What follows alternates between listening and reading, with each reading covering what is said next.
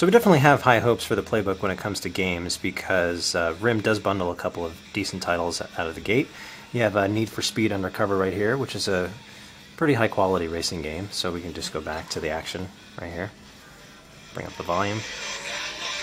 And you can basically, just like a lot of other racing games, you could just use your hands to steer. And the tablet is nice and light.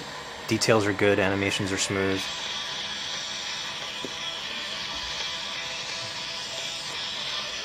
But if it's not your speed, you can just X out of that, go back into something a little more casual, like Tetris, also from EA.